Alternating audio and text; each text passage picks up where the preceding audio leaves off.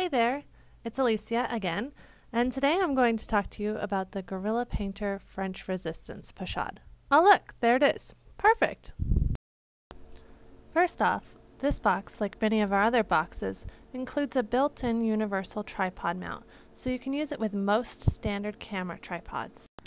Okay, so let's start with the basics. Let's see what we got here.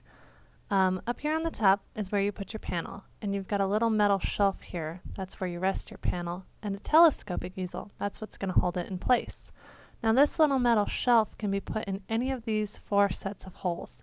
That allows you to paint multiple different sizes. You can paint anything from a 4x6 up to an 18x24. It's really flexible.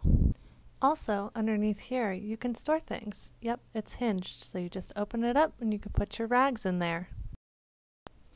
Now this space down here is divided for your convenience. This part back here is where you put your brushes, and there are little holes in there so you can stand your brushes up while you're painting.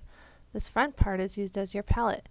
Yep, you can put your paint straight onto the wood. It won't hurt it, I promise. This divider over here is removable. It's nice if you want to keep your brush washer or some accessories separate, but if you don't need it, just pull it out and you have a little bit more palette space.